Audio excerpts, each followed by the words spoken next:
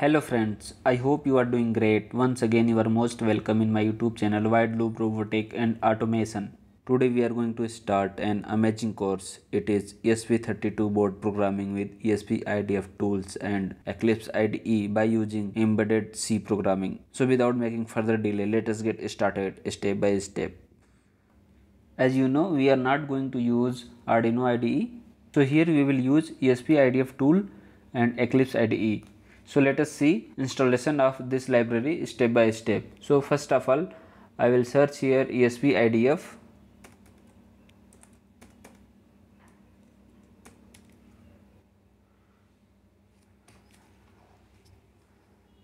And go to get started ESP32 and go to get started installation, get ESP IDF.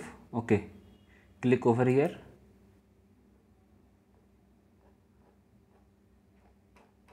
Okay, yeah, click on this Eclipse plugin.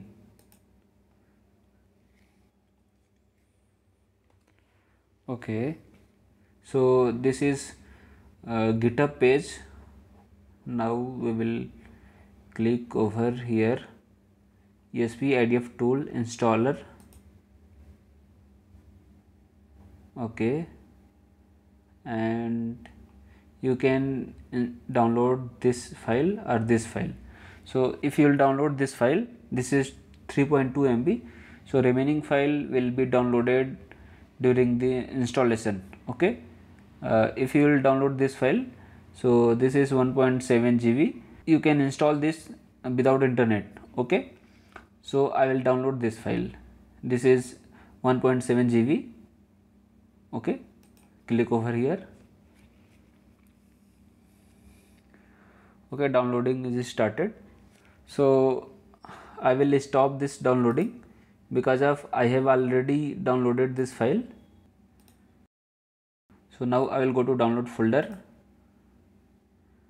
and go to downloads. You can see I have already downloaded. So I will double click over here to install this software. Okay, go. Accept the agreement. Next, next, next, next, and install. It is installing. It will take a little bit time, so I will forward this video.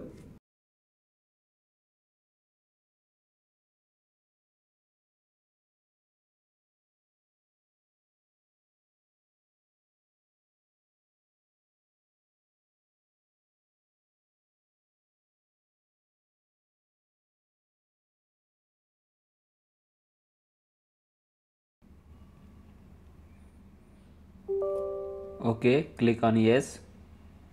So now installation is going to completed. Only few steps are remaining.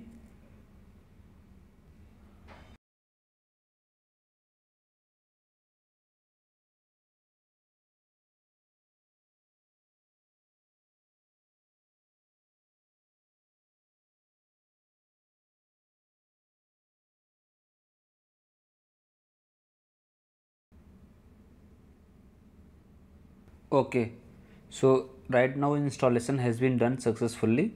Now I will click on finish and okay, click on yes and close these things,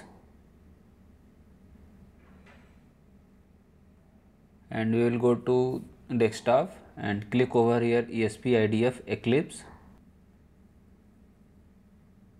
Okay, it is opening.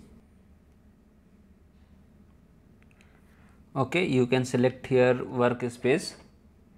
So click on launch.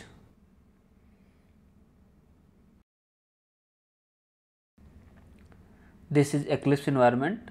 Here we will type here a code and upload to ESP32 board.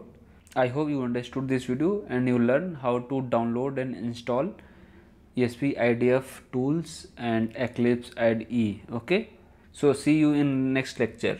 Thanks for watching.